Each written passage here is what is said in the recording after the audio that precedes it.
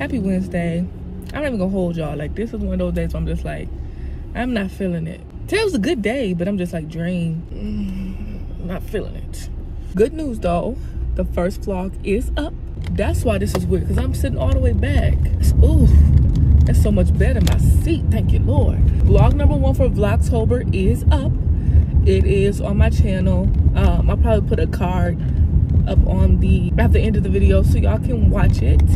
The first vlog, I was really trying to figure out my vlogging style, you know, figure out what I wanted to show you guys. So that was like a public trial and error, if you will. So feel free to leave me any feedback, because this is all about growth. Like, I was really torn about uploading the vlog yesterday because I didn't feel like the content was sufficient or substantial enough. And you're always gonna get hit with that, like that struggle between like what you want to do and like right when you're on the cusp of doing it, all these internal thoughts just flood, like what if. But you just have to go with the leading of the Lord. And if he gave you a specific task, if he gave you instructions, if he burdened you with a need to like produce and birth something in the earth,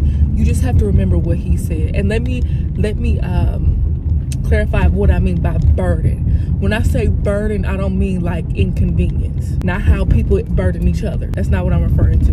When I say burden, I mean like an impression, like a heavy impression, like this is something I have to do. And those type of burdens are actually an honor versus an inconvenience. So if you hear me use the word burden, especially in that context in reference to like, and God is in the mix, that's more than likely what I'm referring to.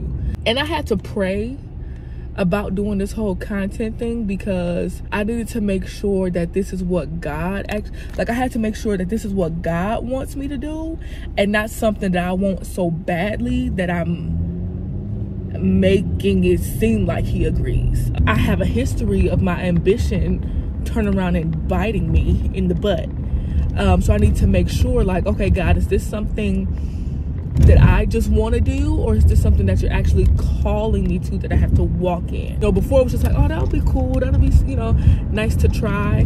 And then it turned into like the Lord calling me to do it. I wanted to do content creation back in college. I could think back to doing the whole comedy route, which I'm still funny, so it'll come out every now and then. But that wasn't working for me, and I found myself trying to make things work because this is something that I wanted so desperately to do. But this time around, it felt different. It felt different, and it felt like I was being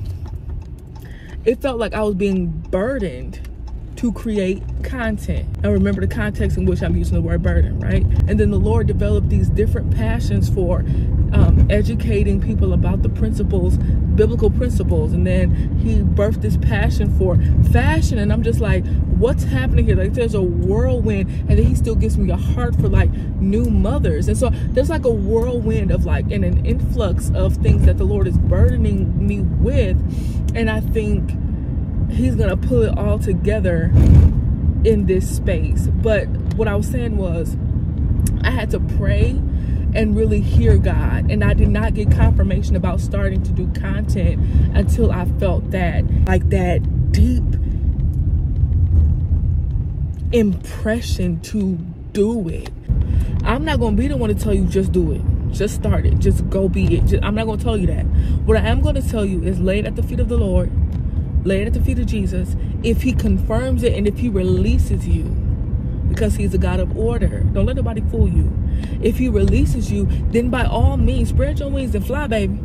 But don't just go out here doing stuff because you want to do it, because that might not be what God wants for you. At that point, when the Lord gives you his sign of approval, when the Lord confirms the thing in you, when he lets you know that, yes, this is what you are supposed to do, if you miss your appointed time, he will find somebody else. So if the Lord gave you that burden, there's a possibility that it was placed on you because somebody else dropped the ball. Likewise, if you drop the ball, he can give it to somebody else. Because once the Lord confirms you, you're going to be sitting here waiting for the right time for the rest of your life. And then you'll die full. When God put us on this earth to die empty, to bring glory to his name, empty. Probably word bombing it. I'm probably have to like cut this down. Here's the thing. Everything we do should be to bring God glory. Period. Everything we do should be to bring God glory. Because if that is your focus, if that is your priority, God already said all the promises that were made in the Bible were made to the righteous. So what does that mean? You have to be in the posture of righteousness to benefit those promises. Seek ye first the kingdom of God and all its righteousness, and all these other things will be added unto you. So many of us are trying to do things in the name of God for our own benefit, when everything we do should be for the benefit of God. Everything we do should be to bring glory to his name. And if he sees fit, y'all gotta understand, we don't make no decisions. He has the last say. Submit your plans before the Lord. Submit your plans before the Lord. He's the only one who can make the crooked path straight.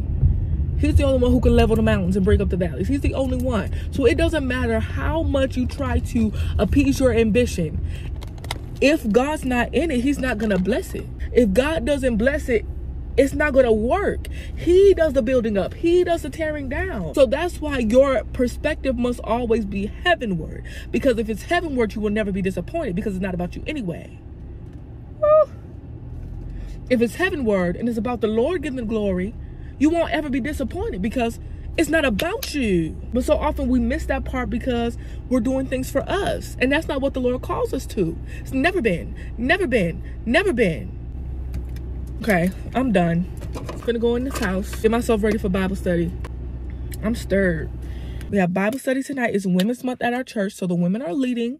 I might get a little footage of Bible study. My mama's speaking tonight, y'all, so I'm definitely getting that. Thank you, Jesus. And then we have choir rehearsal after that, so I might get a little bit of that. Might not, depends on how I feel. But if I don't see y'all again tonight, I'm definitely coming back tomorrow. Y'all got me all razzled, all discombobulated, recombobulated, because I know the foundation I got. Anyway. Millie, let me see your hair. Come here. Oh, you look so pretty. I am, who's able to do exceedingly. It costs me nothing, but his blood has redeemed me. I'm so proud of my Bookie Bear. You preached.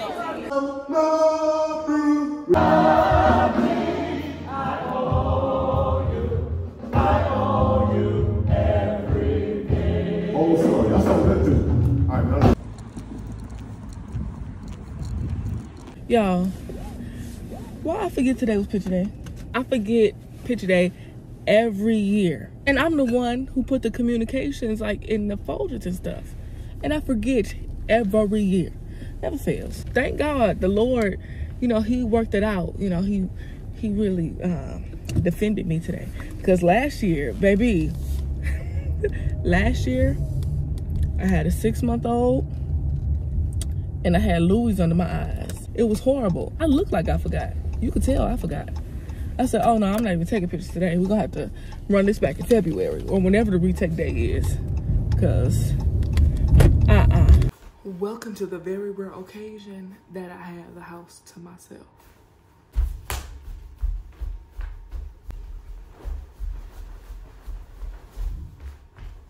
My husband is in the office and Millie is out with her Gigi for a couple hours. The more I think, the more I think I thank you. Good, I'm just good. But I'm about to head right back out and go to the grocery store.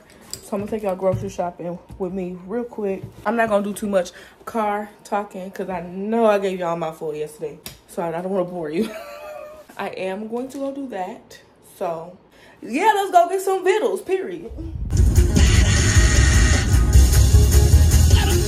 Take it to the wall.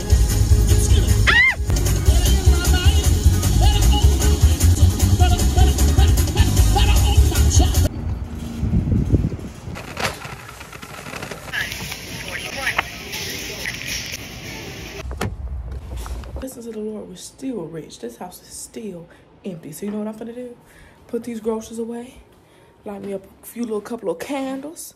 Put me on a little Tubi movie. Yes, I watch Tubi. Put me on a little Tubi situation and relax. Amen. Praise God. I thank praise God. I thank praise God. I thank praise God. And you know what? I'm going to watch me a Black independent Tubi movie. Those are the best ones because of how horrible they are. If you are a Tubi creator, I'm not talking about you. I'm talking about the bad ones. Anyway, go ahead, get that started. Put on me some pajamas early. I said early. I said early. Sunday morning heroes. I changed the key like 3 times. That's what's up.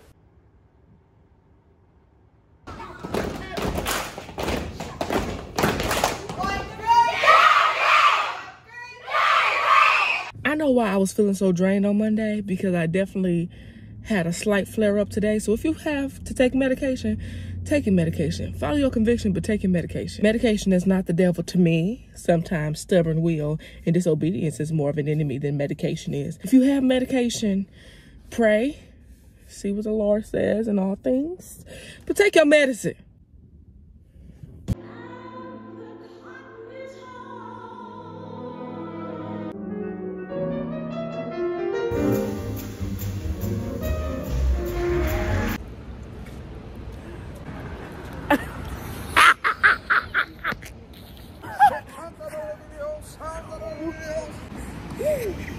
You talking about them phones?